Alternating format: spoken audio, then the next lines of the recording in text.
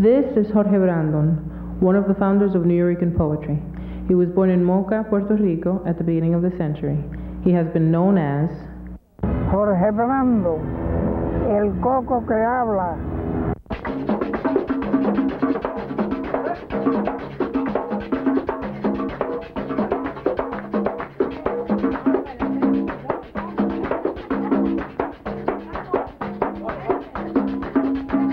El mejor de los poetas,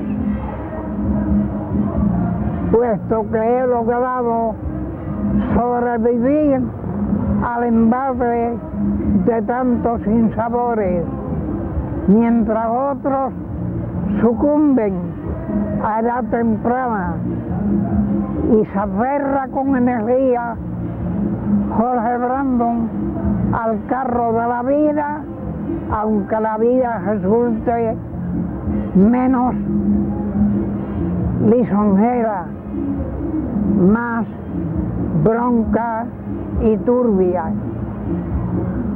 De manera que aquí estamos para dejarles oír la cadencia de mi charla, amena, entretenida y educativa.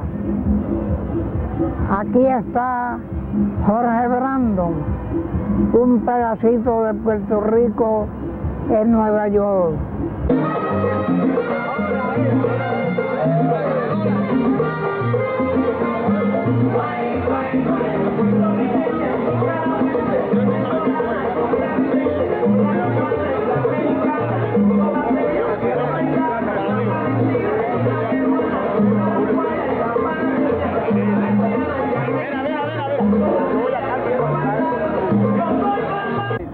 Si quieres vivir el sueño de tu honor y tu hidalguía, escucha la voz de la vía de tu independencia santa, cuando al cielo la levanta el huracán del Caribe, que con sus rayos la escribe y que con sus truenos la canta.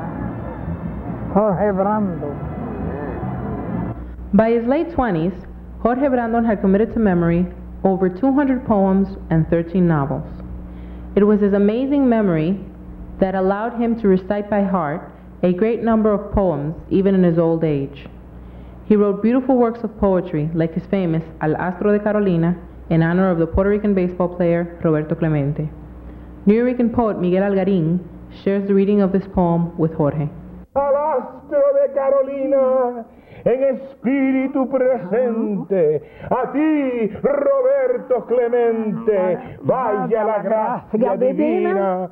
Llevo clavada una espina dentro de mi corazón, y aquí en esta triste ocasión, a pesar de mis pesares, yo te ofrezco mis cantares con mucha resignación. Hoy te llora el pueblo entero y en espíritu te aclama, porque subiste a la fama como atleta y caballero.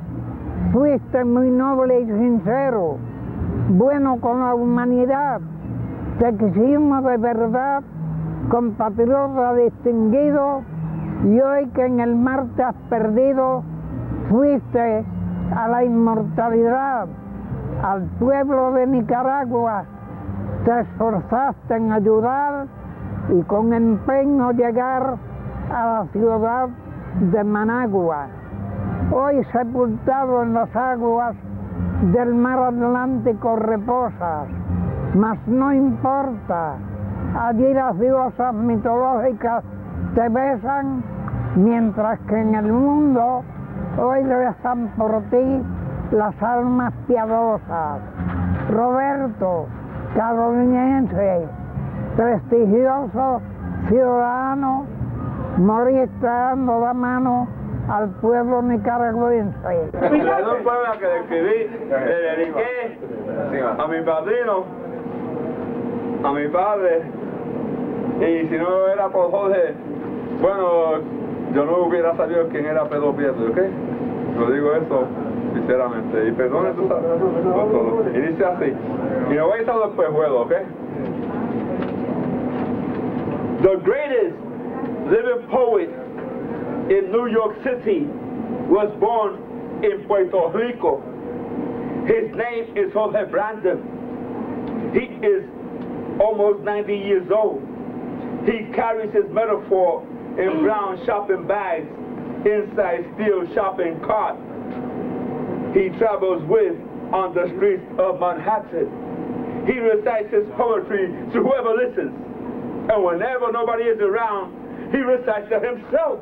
De niño, yo perseguía a Julia de Burgos. ¿Viste? Sí. Ahora, Julia de Burgos no me recibió aquí en el Bronx con cariño. Doña Julia de Burgos amaba mucho la independencia de Puerto Rico.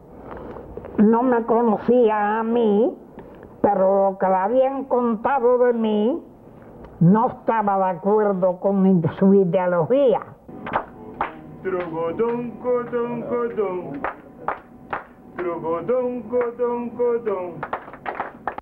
El Coco que Habla passed away late in the winter of 1995. The people of Loisaida mourn his departure. It goes without saying that his performances and witty sense of humor will be missed.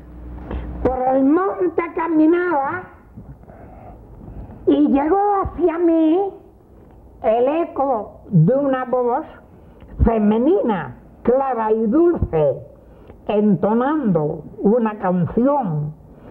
El dulce canto me atrajo. Caminé siguiendo su voz y oculto tras unas matas pude ver a quien cantó. Era una niña preciosa, más rubia que el mismo sol. La niña que llegaba a ser Julia de Burgos se desnudaba. La niña se desnudó y su ropa en una piedra abandonada quedó. Después siguió su canto y se metió en el agua, entonando su canción. Y a mí, que soy un poeta, aquello me entusiasmó.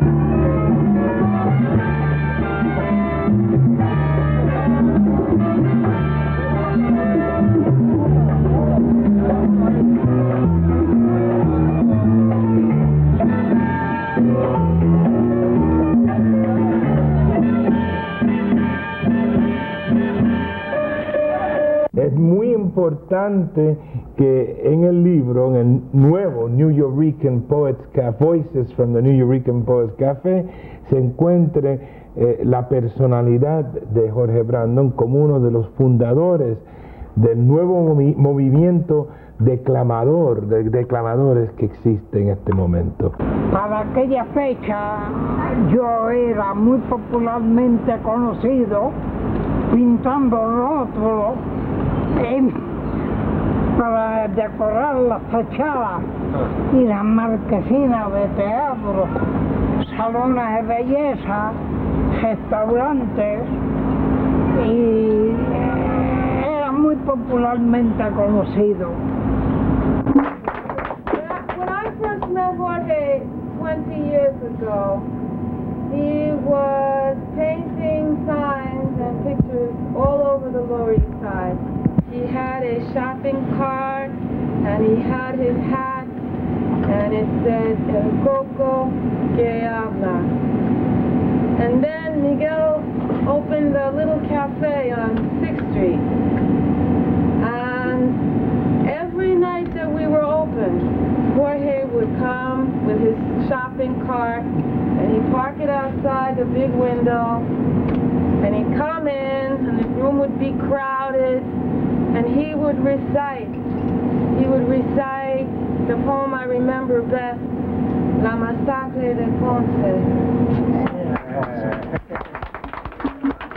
Venían de las montañas Por las veredas bajando y de los hondos caminos en Ponce se vaciaron batallón de voluntades, Ejército de soldados.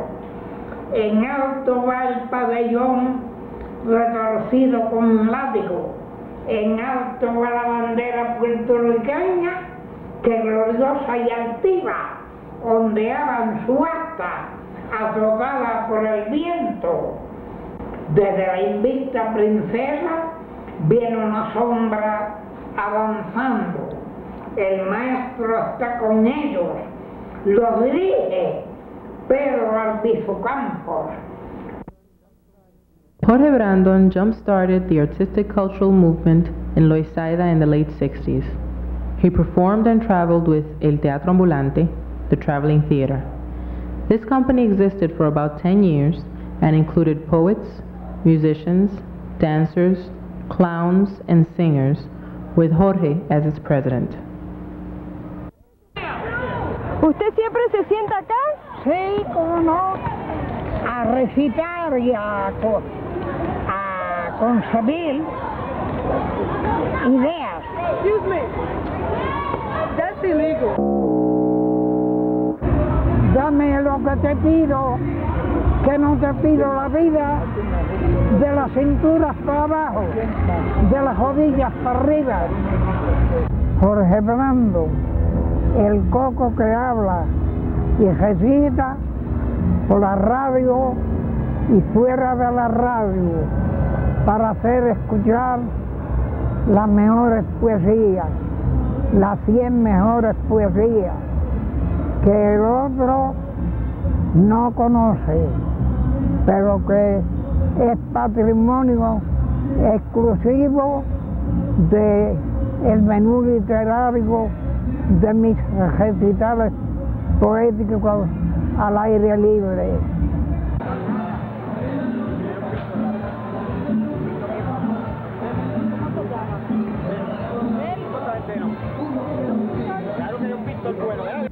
The teacher of Nuyorican poetry is no longer with us, but many poets from Puerto Rico to the Lower East Side are following his footsteps.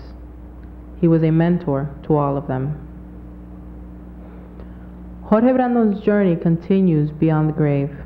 He was preparing for that journey when he said, Yo pido que cuando me muera me entierren con mi sombrero por si acaso en el camino me coge alguna cosa.